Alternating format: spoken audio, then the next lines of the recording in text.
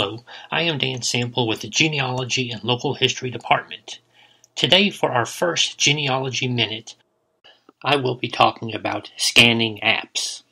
If you're like me, you have boxes of photographs and documents that you keep meaning to digitize, but either never get to it or you start and haven't been able to finish. Right now, with everything going on, it seems like the perfect time to begin such a project.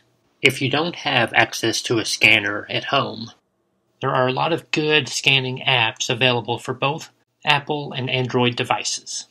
I use PhotoScan by Google, but there are many other apps available.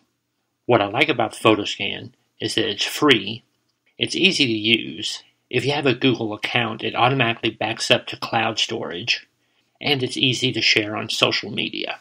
Once you download the app and start scanning, PhotoScan has you take one scan, and then it'll display a circle and 4 dots on the image. You move the circle over the dots, and it takes 4 separate scans.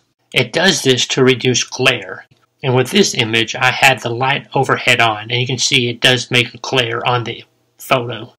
After the 4 other snaps, and then all the pictures are combined, the glare is gone. So for me, the extra steps are worth it for getting a better quality picture.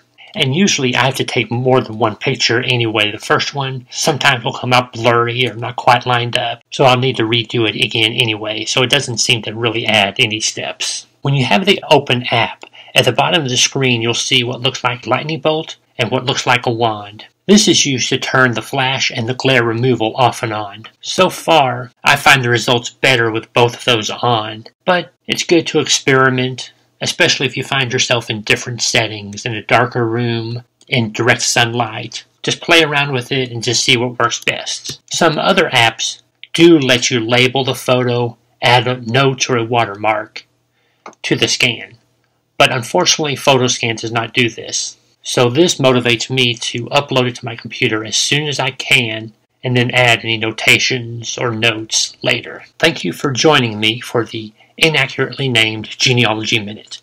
If you have any questions, please feel free to send me an email. Or if you have any topic or topics you would like to see covered in the future, just let me know and I'll try to get something together.